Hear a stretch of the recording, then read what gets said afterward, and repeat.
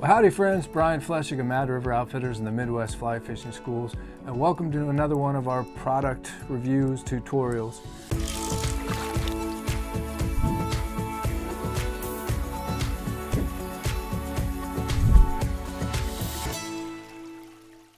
Today I'm going to talk about this Angler's Image magnetic fly threader, and I think this product is available through several different brand names, but this is really the best fly threader that we've found.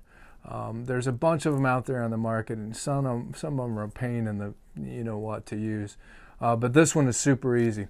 And all it is it's just a little block of kind of like a hard plastic that has a little tether on here. You can hang it on a vest or clip it somewhere secure. And then you'll see in the close-up it's got just a kind of graduated slot there, and then it also has a magnet in there, and it's a really good magnet. So threading your smaller flies, if you have trouble like I do these days, I've always got these click glasses hanging around my neck, but I can even do this without the click glasses.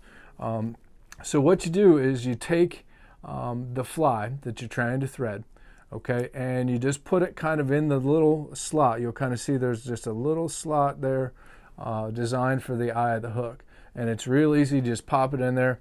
I always go with the hook pointing towards the skinny side of the slot, so to speak, and the hook just fits right in there. It's like magic. And then you take your tippet. Couldn't be easier. I've got 5X tippet. You're going to slide that tippet right down through the slot, and it should push right through the eye of the fly, and off you go. You come through, boom, and your fly is threaded. Really, really simple.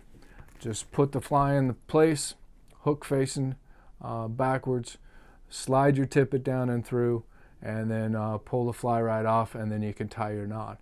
So for those of you that have trouble finding the hole, finding the eye of that hook, this magnetic fly threader from Angler's Image, you can find it on our website, of course, at madriveroutfitters.com. So thanks for listening, and stay tuned.